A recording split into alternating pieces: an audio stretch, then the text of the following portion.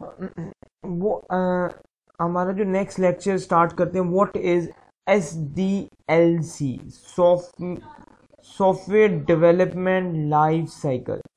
कि software development life cycle क्या है? It is a conceptual model है यूज इन प्रोजेक्ट मैनेजमेंट के लिए, डेट डिस्क्राइब द स्टेजेस, और ये डिस्क्राइब करते स्टेजेस और इन्वॉल्व एनी इंफॉर्मेशन सिस्टम और डेवलपमेंट करते हैं प्रोजेक्ट के अंदर। अब इसमें रिक्वायरमेंट एनालिसिस होते हैं।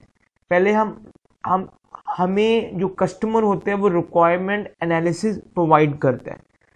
हम पहले उसकी रिक्वायरमेंट को एनालिसिस करते हैं, फिर वो हमें कस्टमर कहते हैं कि हम मेरी रिक्वायरमेंट, हम उसकी रिक्वायरमेंट को एनालिसिस करते हैं। उसके बाद नेक्स्ट फेज हम आते हैं डिज़ाइनिंग का।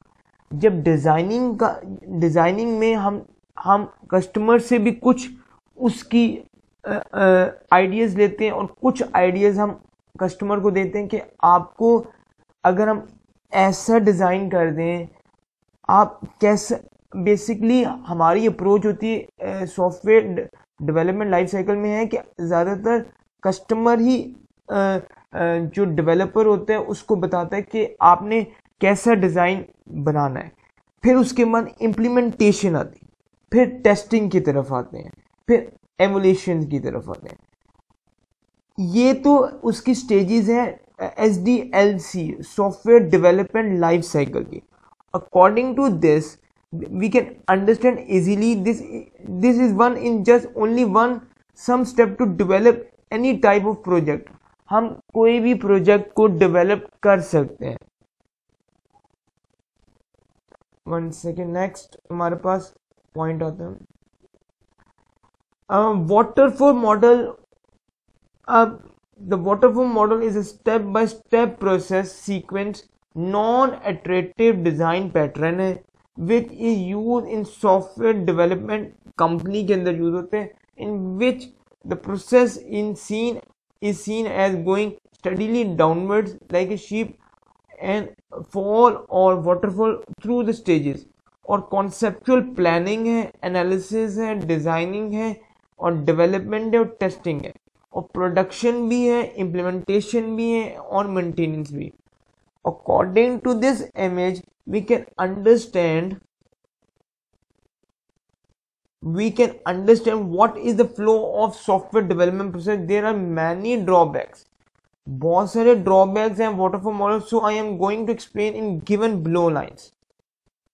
Drawbacks of waterfall model, disadvantages of waterfall model। Once any application is moved in testing phase, कोई भी एप्लीकेशन मूव होगी टेस्टिंग फेज में, it is very through to go back and apply the changing sometime that was not well planned out in the planning phase। not any working software is produced until later during the life cycle process। huge amount of risk and uncertainty have been faced। some new issues in waterfall model which are listed below। Unclear requirement होती है, requirement changing होती है, lack of involution of the customers होते हैं, uneven loading of the resources होते हैं, last minute of correction difficulties, no match time for testing, no time to fix the test defect, schedule and cost होती है, customer not happy होते हैं। To avoid the drawbacks from waterfall model, nowadays most of the developer are use agile technology in software development। now I am going to explain in detail why choose।